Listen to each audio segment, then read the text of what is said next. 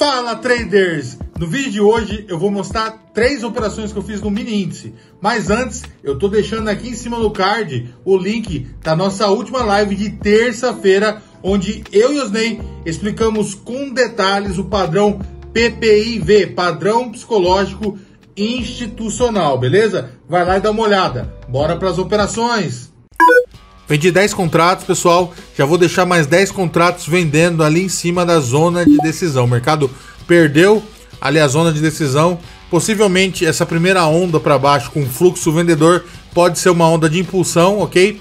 E vejam também que está validando essa venda que o mercado bateu em cima da LTB ali no Market Profile, no gráfico à direita. O mercado bateu em cima da LTB amarela e veja que o mercado sentiu a LTB e caiu com fluxo vendedor. Pode ser que seja a primeira onda que está girando, né, o mercado para baixo. Vou cancelar essa venda de 10 contratos. Veja que eu vou projetar agora para vocês um pivô de baixo que está se formando. Possivelmente o mercado pode replicar essa primeira pernada aí para baixo. Bora ver, galera. Já vou posicionar também meu target, zerando esses 10 contratos na primeira linha ali da zona de decisão vermelha. Bora ver.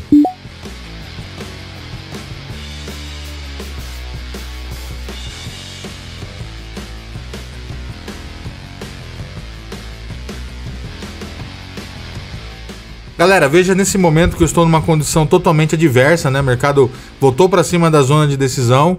Pode ser que esteja fazendo aí uma retomada, mas vejam só. Aqui no topo nós temos esse range, temos um range aqui no topo. Também temos um possível, né, ABC aqui se formando para cima. Ou seja, o mercado testando também ali a LTB amarela no gráfico à direita. Está em cima da resistência. Se precisar, eu vou ter que estopar. Esse momento é um momento totalmente adverso para minha posição, ok?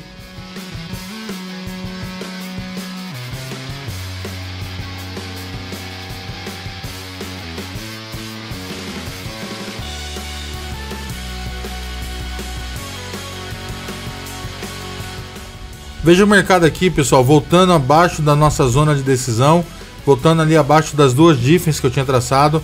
Veja que é exatamente esse movimento que eu preciso, né? O mercado ficando ali abaixo da zona de decisão e configurando agora um pivô de queda. Nós temos um pivô de queda formado para baixo e eu estou apostando aqui que o mercado vai replicar essa primeira pernada que teve o fluxo vendedor.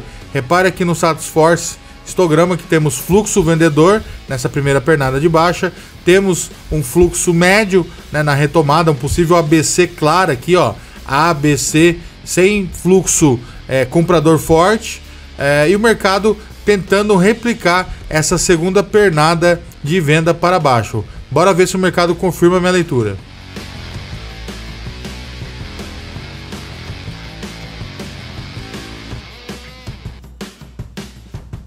Pessoal, já vou abaixar aqui meu trailing stop.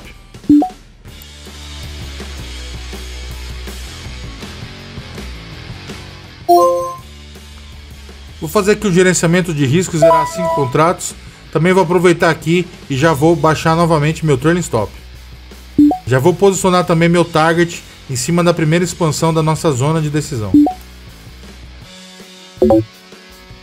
Trailing stop acionado, trade encerrado. Galera, o mercado vindo testar ali a nossa muralha. Já vou posicionar ali 10 contratinhos comprando 5 mais 5 na região da muralha, ok?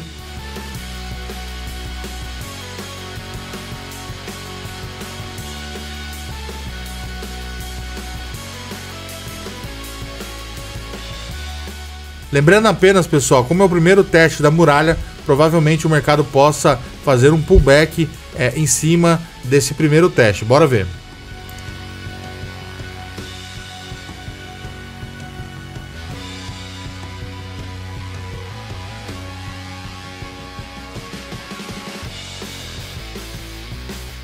Galera, eu vou cancelar minha ordem de compra de 5 contratos que não foi executada, ok? E vou subir aqui meu trailing stop. Por quê? Veja que o mercado está fazendo um possível ABC aqui para cima e vejam que está fazendo agora uma área de valor. Veja como a POC já desceu aqui embaixo e aí o mercado está preparando um novo movimento. Bora ver.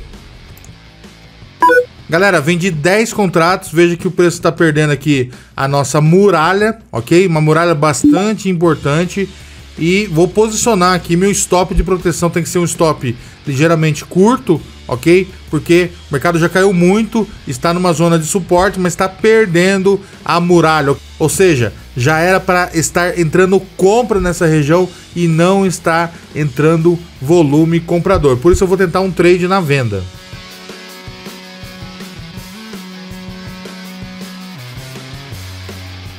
Galera, olha que trade top, né? O mercado perdeu ali a muralha, acionou o stop dos comprados e aí o mercado continuou caindo, tá me dando aqui um puta de um trade. Então vejam, não é porque o mercado tá em cima ali da muralha que o mercado tem que subir, ok? Nós temos que reagir às condições, a leitura. Veja que o mercado, ele até tentou segurar em cima da muralha, mas não tinha comprador. Se não tem comprador, não tem defesa. Provavelmente aquele player que comprou nessa muralha já saiu lá em cima, naquela região da muralha lá de cima, e por isso que não tem sustentação nessa região. Vou aproveitar aqui e vou encerrar esse trade.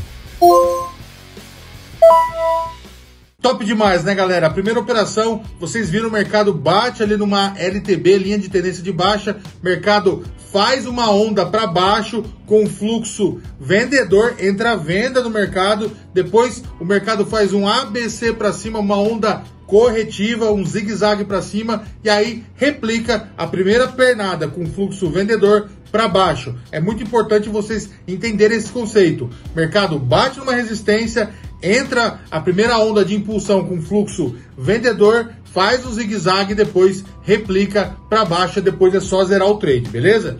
No segundo trade que eu fiz, o mercado... Qual foi o segundo trade mesmo?